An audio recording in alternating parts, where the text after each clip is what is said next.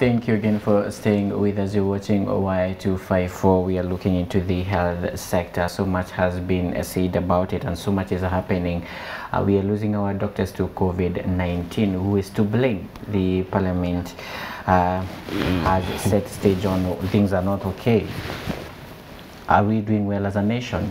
Talk to us to all our social media platforms, Y254 channel on Facebook, Twitter, and Instagram. Before we went on break, we were speaking about the Health Commission and the people who should be in the health sector, not one cadre like Beatrice has been trying to put it here. So, Cyrus, you were trying to say something about the commissions. Yeah, when we should correct Hillary. Right. It's healthcare workers dying. Okay. Not only doctors. Yes. Okay, and you see, when you have a diversified health commission, then we have good representation, and then their views will be well catered for.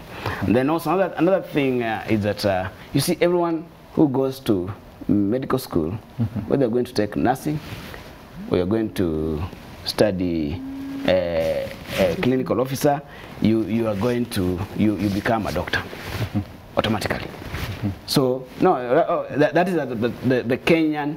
Nimetoka kuona daktari na clinical officer. And this is just a pharmacist, this is a clinical officer. So this is a doctor to you. So unless these things are well elaborated to the common Kenyan, then we shall understand who are in those areas. And on what she said, the papers or the media will always say, doctor this and this, doctor this and this. We don't know if she's a nurse, or a clinical officer, or she's a pharmacist. So we need to get clear information so that we can help the public. And another thing is that when it comes to the cry of the medical workers, I love how TSC always presents itself. Not TSC, NAT presents itself. When it states that we are going to have, let me say, a strike. Actually, January, we are going to have a strike because the CBA that we signed has not been agreed upon. The number of teachers that we are supposed to be given, we are not given. The classrooms, we don't have. You see, they state the reasons to why they are on strike. And their strike, after their strike, when they sit down, at least 70% of their demands are well met, because their demands are well elaborated when they are on strike. But when doctors are on strike or the health workers are on strike, I always fail to understand, why are they striking? Why are they on the streets?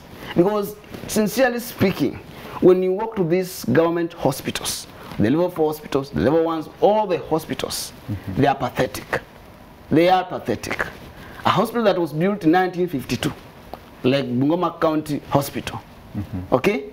It is still the same way it was, okay? There's no refurbishment, there's no upgrade, there's nothing, okay?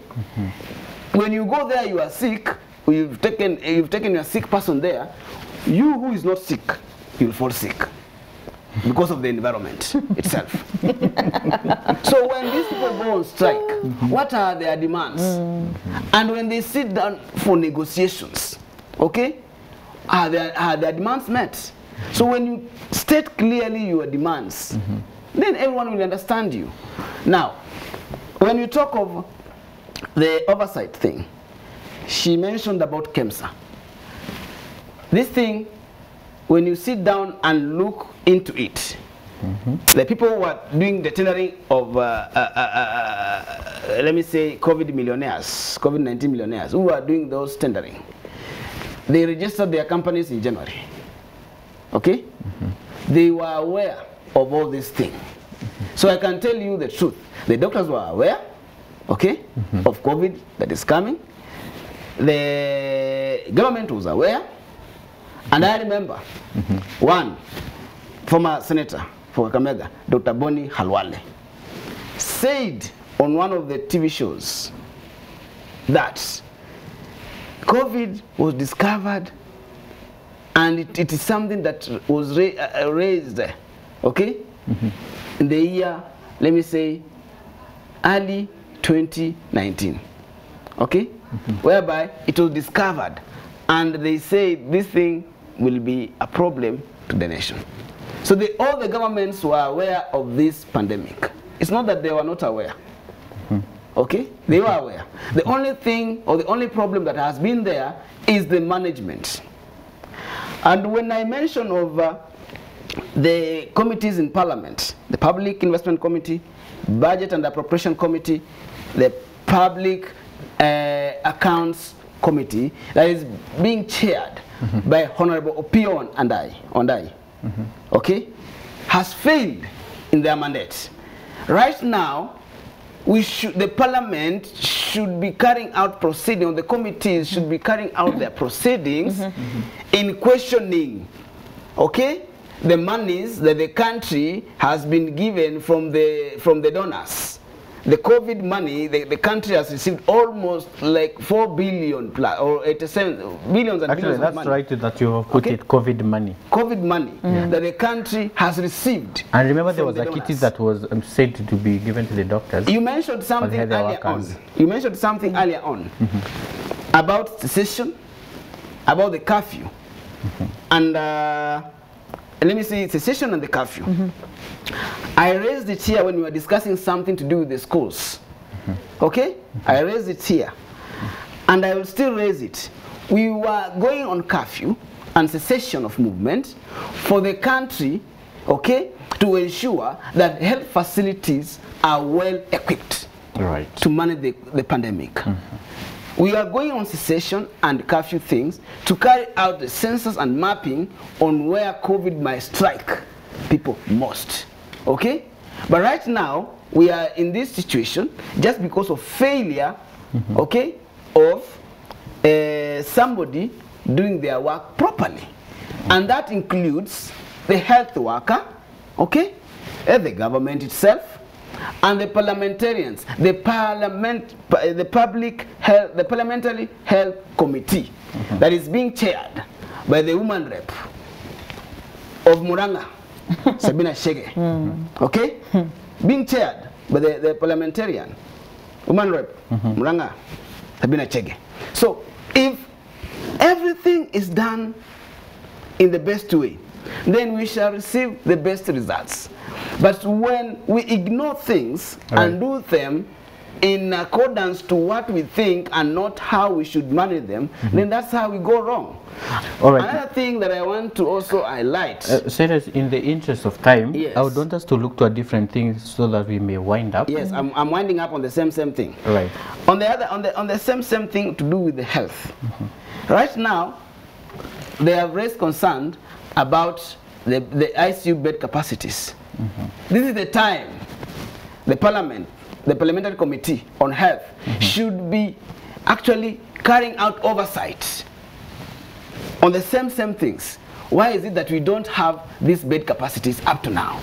Why is it that we don't have medical equipment in hospitals up to now? So if all these things are well oversight in the parliament, then at least the public will be aware of. At least we'll be headed somewhere. But when monies are squandered and no question, no arrests, then there we have a problem. All right.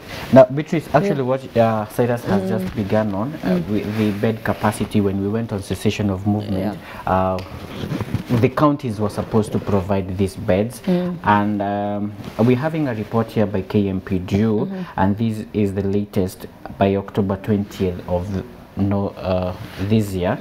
Isolation bed capacity, which assessed bed capacity was 7,644. The ICU beds were 319.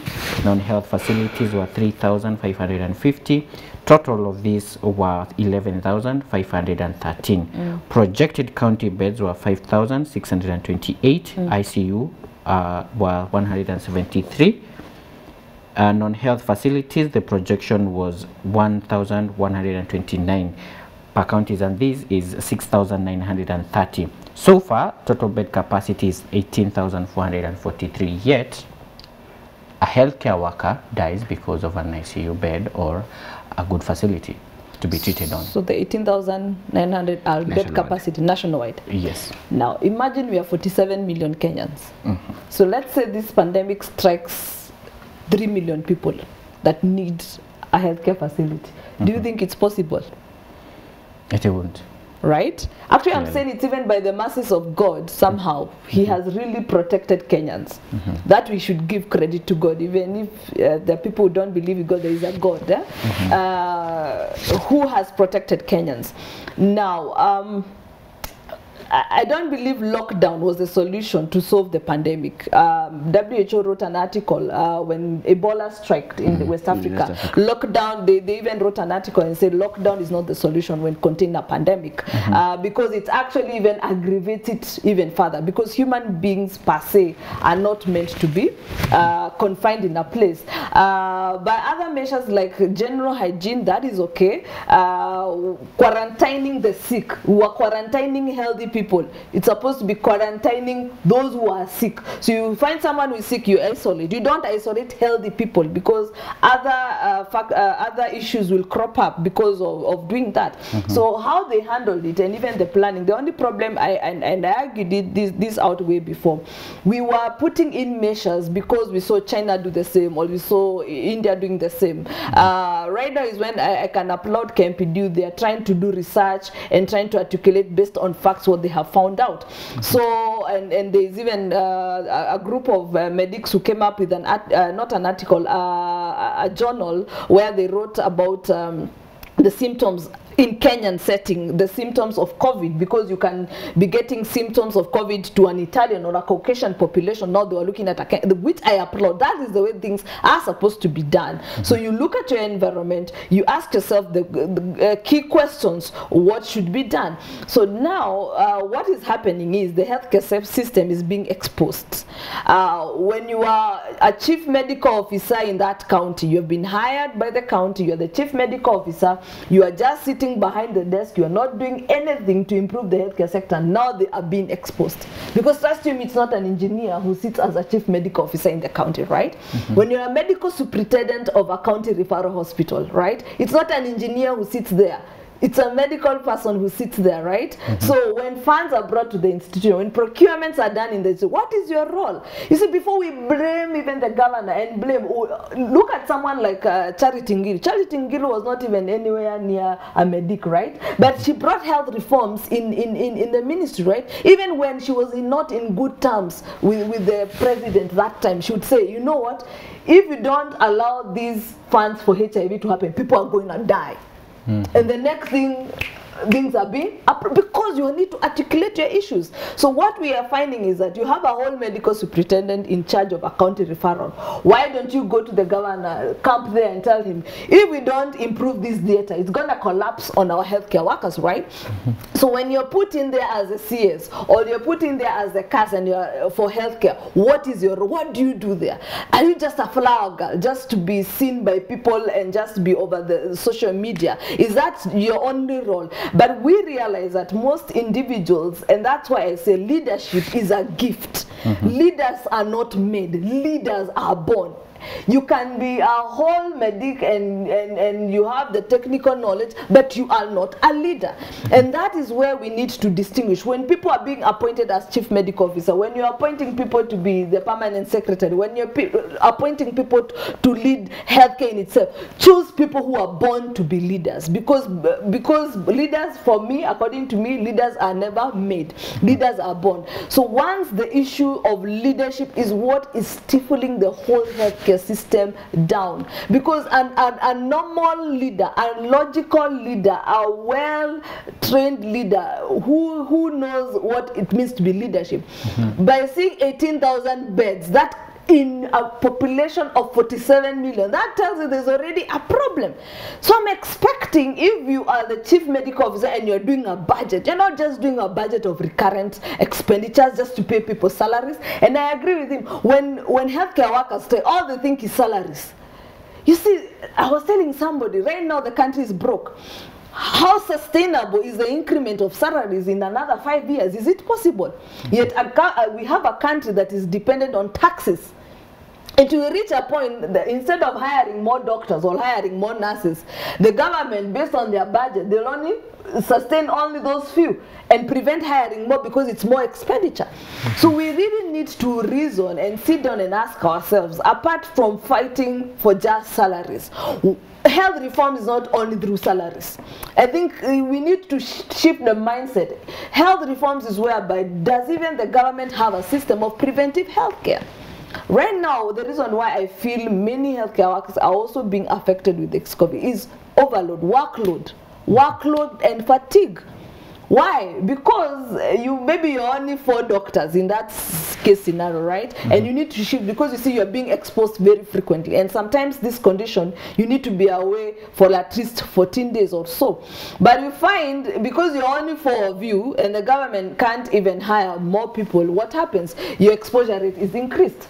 So ideally what the government should have done actually was that during this money that they were given by WHO and other agencies that gave them money, they would even have hired people on a temporary basis, so that in case instead of 4 doctors, it would be like 15, so that they're able to do in shifts. So if one soldier is asymptomatic, they can. Number 2, when they were even procuring the PPEs, did even someone ask themselves, walijiuliza maswali, for example, what is the exposure rate for each cadre? Because even the cleaner who cleans the isolation room is already exposed, and that cleaner may need PPEs. So they would have calculated how long does a cleaner take within the isolation room to clean that room. So what kind of PPE should they wear? How long, or what is the duration of a nurse attending a COVID patient?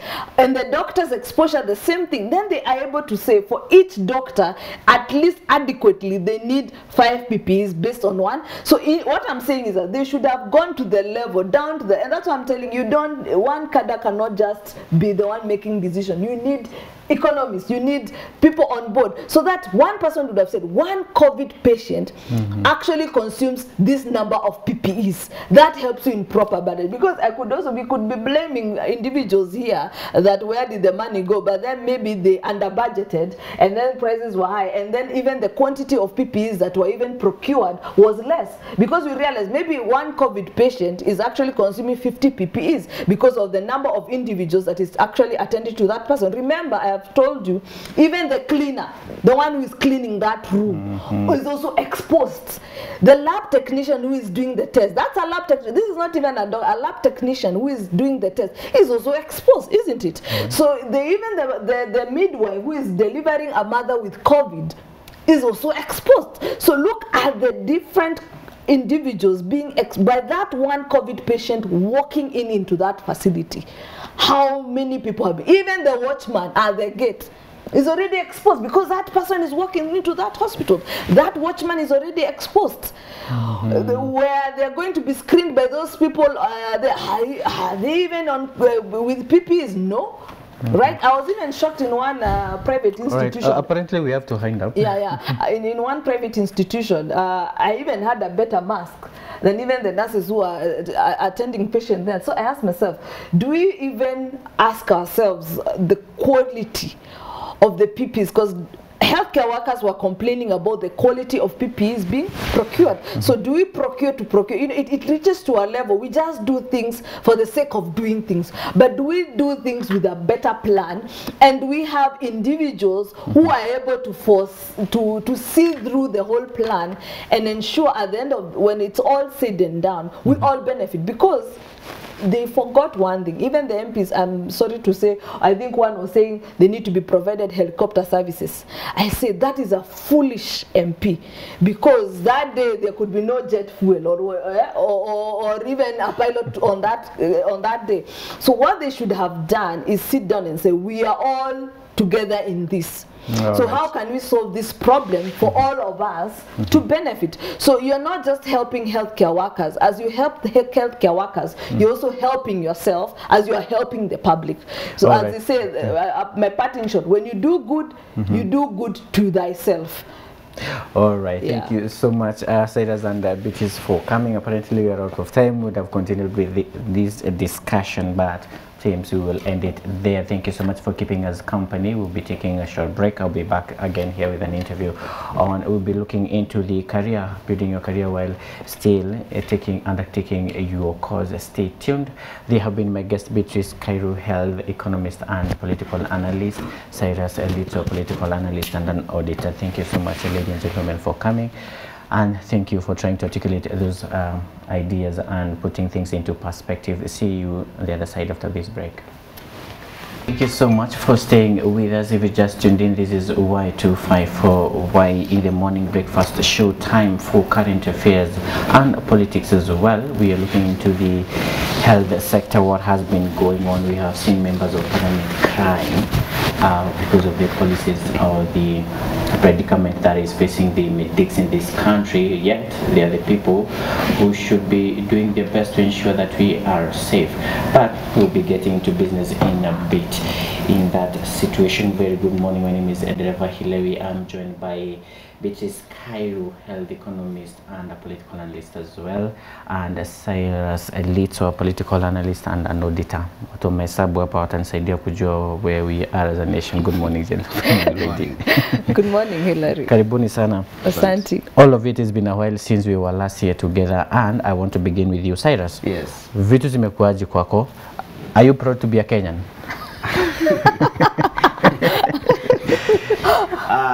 I'm a Kenyan, by birth, by everything, and I'm proud. I cannot shy off being a Kenyan. Right. The only thing that I want is, or the only thing that I desire is things to be done in the right way. We need accountability. We need responsibility. Okay? These are the things that we need to have. And I always say, accountability is not an option. It's a must. We have to be accountable for everything that we do. We have to be accountable in each and every little resources that we are given. Especially as a country, we have to be. All right. Beatrice, Kenya unahama ama uhami? No, Kenya is my country. Born and bred in this country. I love my country. Personally, I love my country because I know it has a lot of potential. Only that we are just wasted by a few hooligans who stand to say they are leaders, but in actual sense they're just hooligans, thieves. But the country in itself has a great potential. All I want to see in the near future is that we change the culture of Kenyans. We change our value system. Yeah, we have, you know, when you go to Japan, there's a certain culture. When you go to India, there's a certain culture. I think it's high time we as a country had a certain culture in how we govern ourselves, in how we treat each other as individuals. Because right now, Kenyans are bitter people. Yeah? When you go to KOT, they are very bitter. It's because of they've been raped by their government every single day for the last 50 years. They've been raped to the point now they are at a position, they are just bitter, grieving, angry and angered. So I look forward to such to a country whereby the government loves its people, leaders love their people, and leaders are sacrificial, not to be selfish and lovers of themselves, but actually to be visionary and love the people themselves, and also consider that they are part of the society. I just want to look into what she has just said. You see, leaders don't impose themselves on us. They don't. We have a ballot paper during the election day. The ballot paper has a number of people on it. You choose who will lead you. You choose who will govern you. On that ballot paper, we have each and every one with their own character. So the choices we make are the consequences that we suffer.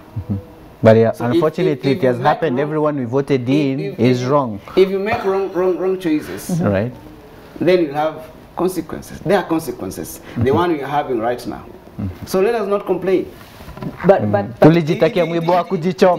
us to be very intelligent. It is our responsibility. But how can... And responsibility starts with you and I. And that can only happen once first and foremost. And the worst thing is when I hear so many people say, I want vote come 2022. Then you are the worst person. You are the worst enemy of this country. You should practice or exercise, okay, your mandate. as a Kenyan citizen. In Australia, if you don't vote, it's a crime. I think such a rule, such a law should be introduced in the country. All right. But or else, fair enough. Yeah, but they cannot. You can put laws, but if the mindset of people has not changed, it will not benefit. So the reason why we choose the leaders we choose is because of our mindset. I'll give you an example. If somebody has never been exposed to brush their teeth, for example, they may be thinking the way a smelly mouth smells is the norm of the day. So until you're introduced to brushing of teeth and fresh breath, you'll never understand why a smelly mouth is bad. So until people what have we people not been exposed to? Hilary, I've always said this, I've always said this, Yes, not everyone is informed. Right? Not everyone is informed. But it is my responsibility, is your responsibility, her responsibility, okay? To carry out what we call civic education to our people. Right. Let us engage our people through civic education, and we shall have good choices in the near future. Okay. Because we know you're speaking of civic education, and I know there's BBI going on. We know what's right. We know what's wrong. We are informed. Right. There are people who are not informed. Let me go to my village, interior. Okay. There are people who are not informed. Right. So these people need civic education. There are people still putting on tattered clothes. Okay. It's not that they can't accept the clothes. The problem is, it can't reach them from where they are. What do they need? They need what we call civic education. So if we carry out civic education, when it comes to electoral laws, when it comes to taxation laws, when it comes to our own constitution, let us enlighten our people, okay? How to choose good leaders, how to have good leaders in place, how to have good governance. Let us enlighten our people. All right. And then we shall have the good leaders, or the good leadership that we have. Yeah, so we're in agreement. We change our mindset, we change how we view things, and changing of mindset is for individual citizens to take initiative to desire great things, to desire bigger things for the country, not to look at mediocrity and applaud and clap hands. Actually, when an MP does a mediocre work, you should shout down at him, and even the next day should not even be appointed being a leader again. But what we do, somebody what is this Machakos governor creates a road for 3 months, and we're all over internet applauding him. Then 3 months down the line, the road is not even functioning. We need to demand we need to demand the right services. We need to demand quality services. We need to demand excellent services. I have a feeling we will continually digress here. You see, many guys have always castigated and thrown stones at people of Mulembe. Okay? Right. That we are not, they say we are not united. I always say, we are united. We always know what we want. Okay? But when I go to the ballot, I don't need to vote just as the way let me say a kingpin has told me. And the best thing, we don't have a kingpin now. We don't vote for a suit. And it is in Western Kenya, okay, where you'll find we have all the parties represented. Okay? We have all the parties represented. But when you go to Central, where my beautiful friend comes from, okay, we have one party. When you go to the valley, the same. You see, these are the problems that we have in this country. Let each and everyone practice their democratic right. I should not be coerced. That is a must. I vote for this party. When it does not fit my bill, when it does not fit my demands. Let us be smart when it comes to election. All right. Now, speaking of leadership, when coronavirus hit the country, cessation of movement from Nairobi and other counties were put in place, and the directive was the county leadership will come up with a solution and provide more than 300 beds, ICU beds and isolation.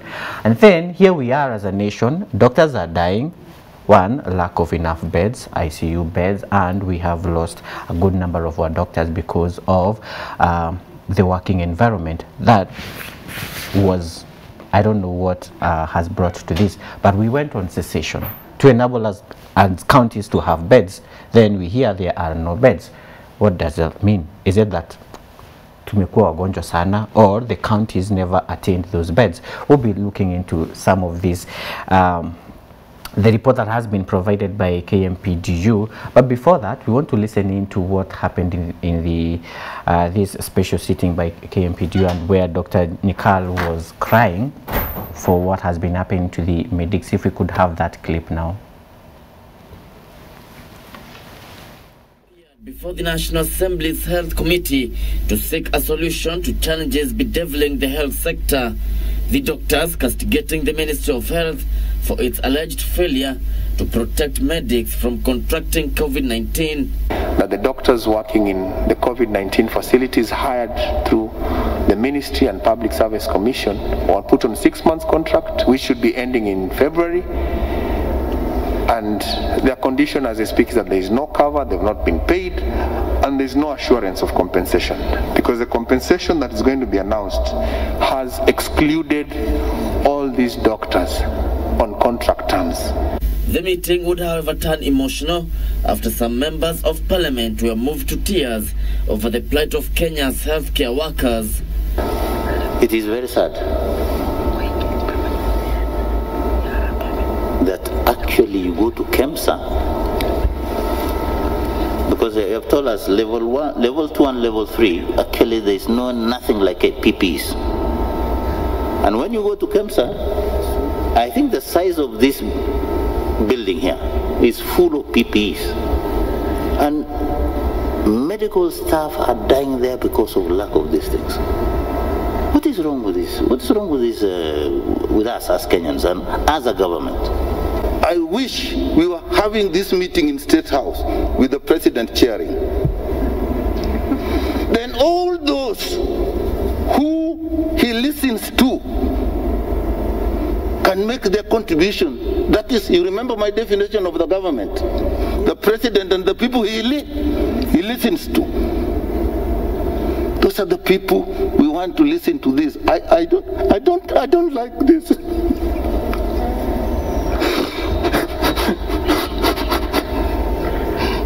All right, easy. You can't do that to your doctors and your health workers. It's not fair.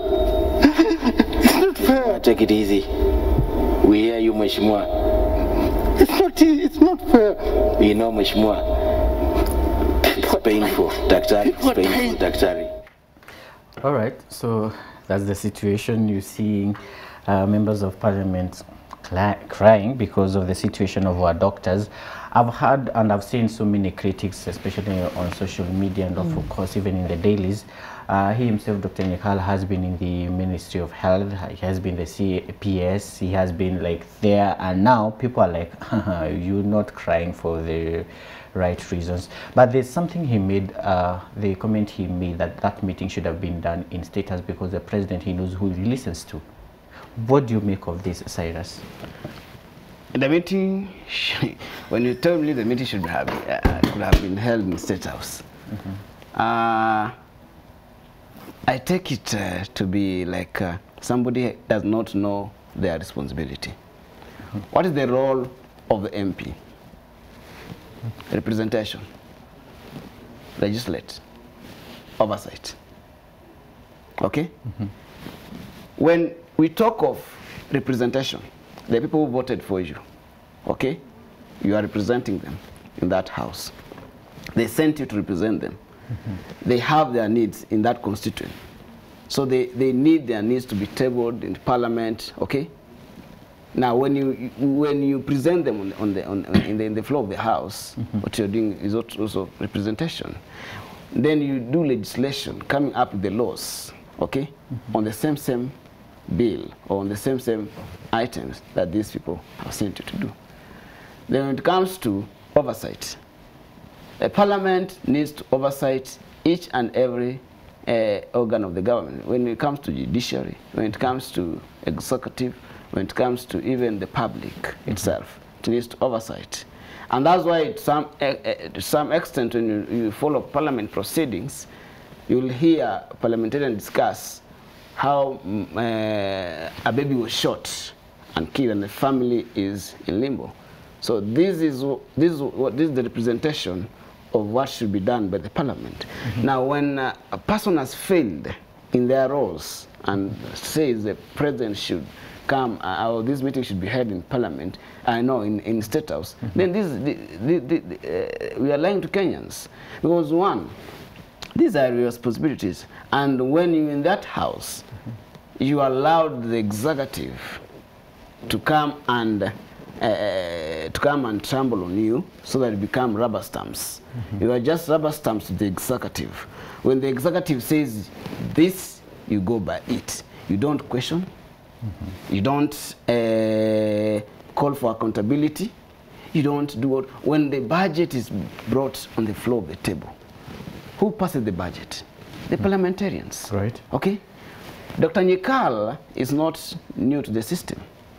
Okay?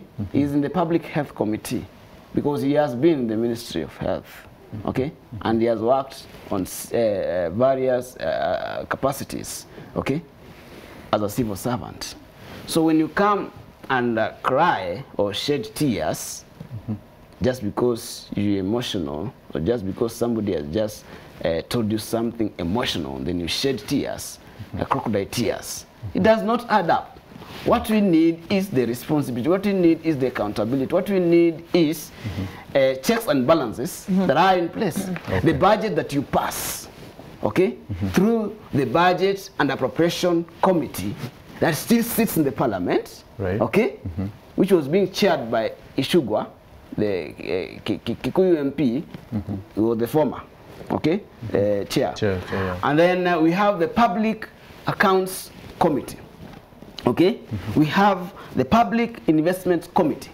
These are some of the serious committees in Parliament, okay, whereby the other committees, the Agriculture Committee, the Judiciary Committee, the Health Committee, should work closely with, should interrogate when it comes to matters on budget allocation. Because everything that we see here, every fall that we see here falls in the parliament. If we have better legislation, if we have better oversight, roles that are played well by the parliamentarians, then the country will be safe.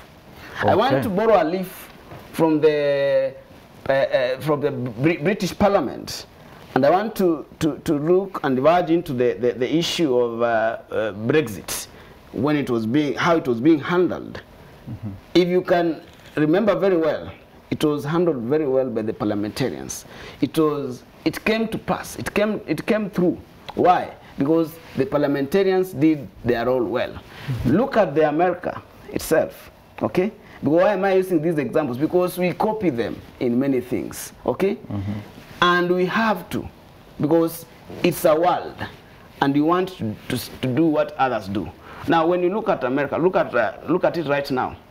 We have an issue there where Trump has decided not to concede defeat. But see, the things are going on slowly by slowly, the way they are supposed to go. When the parliamentarians, the Congress, questioned the swearing in of the chief justice,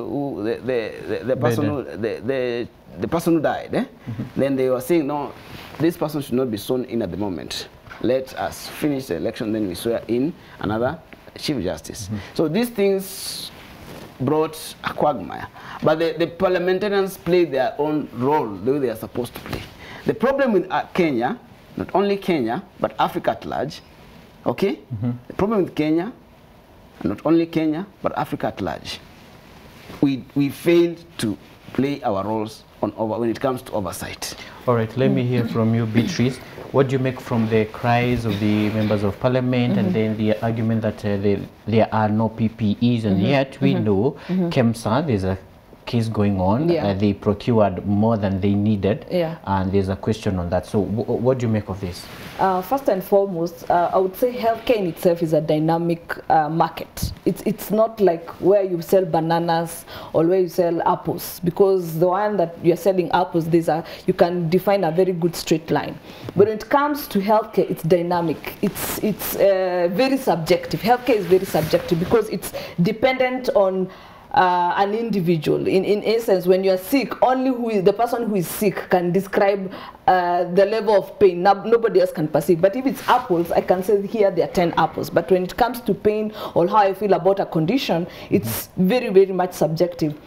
When you look at the healthcare sector in this country, there is a lot of issues, and the issues both come from the healthcare workers' side and also from the government side. And unless those both sides are addressed, there is no way I am seeing any health reforms in this country. Why am I saying that?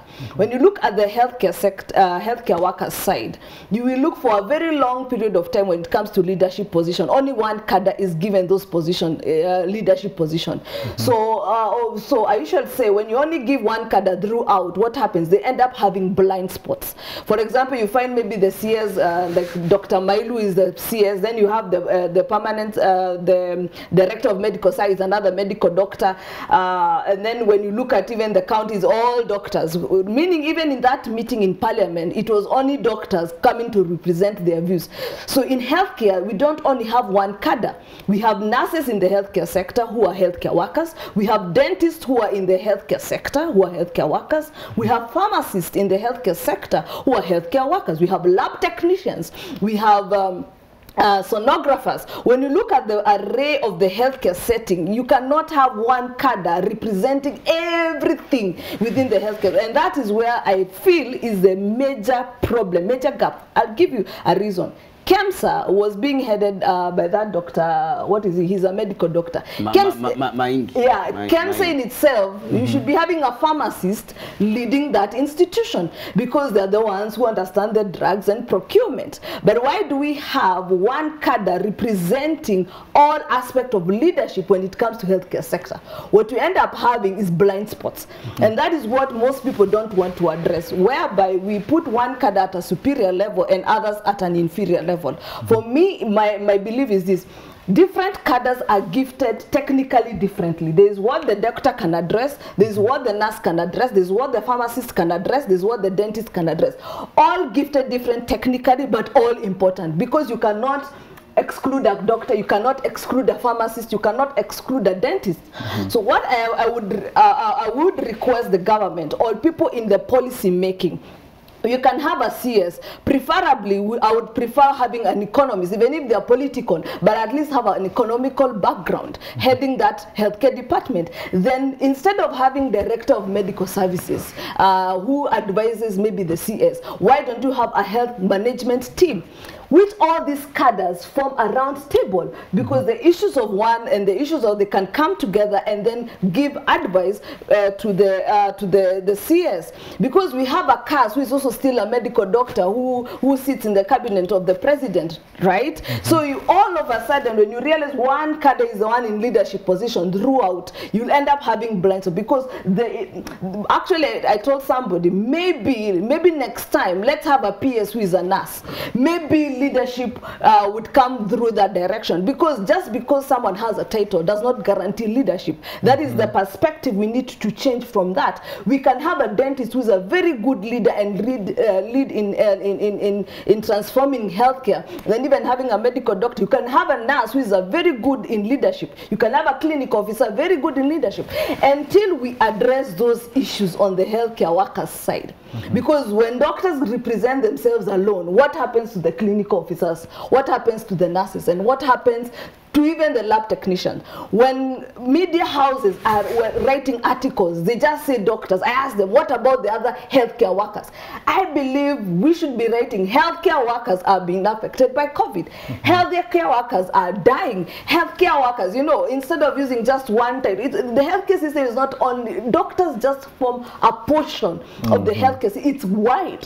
There are many people involved behind the scenes when it comes to the healthcare. So until we shift that mindset, and I'll give an example. In the UK, you find that the parliamentarian who is in charge, the minister who is in charge of health in the UK, they don't have a CS or what is it called? They don't have a director medical. What they do is that there's a chief medical officer, there's a chief pharmacist, there's a chief nurse, there's a chief dentist, there's a, depending on the country, then these ones come together and advise. So the chief nurse will say, this is what we are experiencing. The chief medical officer explains the same, the chief dentist, and every other country, they come together. And there's even chief researcher when it comes to healthcare and scientists. But in Kenya, we have only ballooned to one cadre that is the one to lead. And we know most of them, they only maybe, they are talented in one aspect. So for a rich health reforms, all cadres must come together. It cannot be one cadre being at the forefront. So having said that, and that side of healthcare has been addressed, then when it comes to government, I'll ask this question. So every time a budget is done, every time money is provided, but where does the money go, right? Where does that money go? So in the issues of the county governments, the greatest issue they had is that Treasury had not released funds to the county governments. So there is no money to pay salaries, right? There is no money to, not only even healthcare worker salaries, even county workers were not being salaries, because I believe everybody should be paid, irrespective whether you are a lawyer or whatever, but everybody should be paid.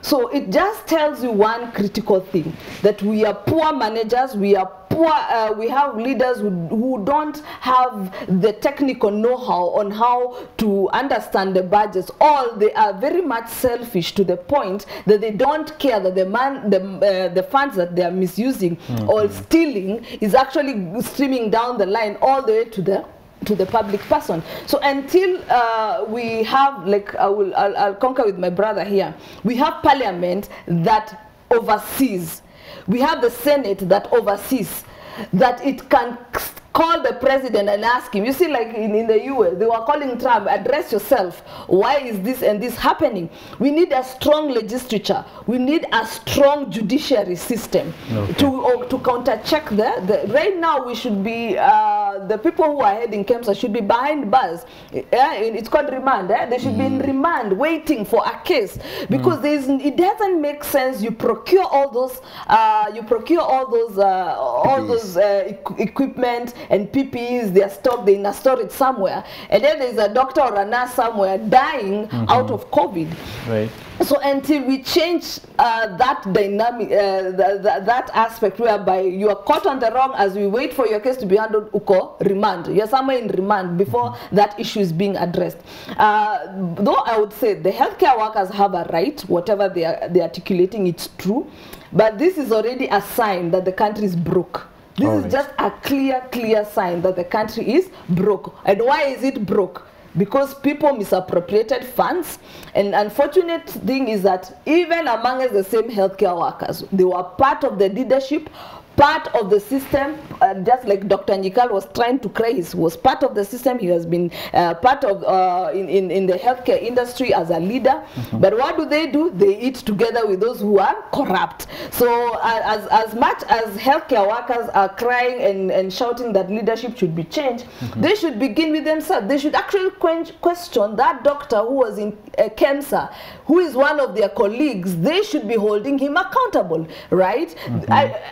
The way it's supposed to be, if you're a nurse and you find one of your leader nurse is doing the wrong thing, then you as members and colleagues should hold that person accountable. I hope that doctor who was heading in KEMSA is not a member of KMPDU, because KMPDU should hold him accountable, should even take him to court, because if he's a member of that, and should even terminate his membership.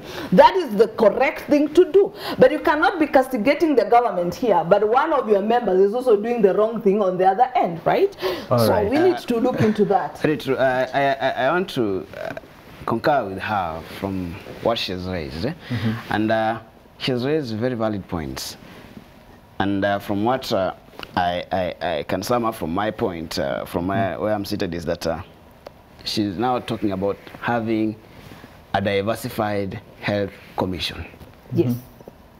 A diversified health commission whereby everyone is on board. A public person who is not a doctor is on board. Are you alluding to what is in the BBI proposal? You see what? You see, we are not talking. We are not discussing about the BBI thing. We are discussing about the facts on the ground. And I want to borrow a leaf about the Judiciary Service Commission. Look at the Judiciary Service Commission. It has a member who is not a lawyer, who is not an advocate, who is not any person who knows the law, but it's the member of the public. Okay, like Professor Mugenda. Does she know law? Has she gone to school to study law? No. But she's a member of JSC. We have other persons also in the same JSC. Now, if we have a health commission, look at also TSC. Nancy Machera was not a teacher. She's never gone to school to teach. But she's the one heading Teacher Service Commission.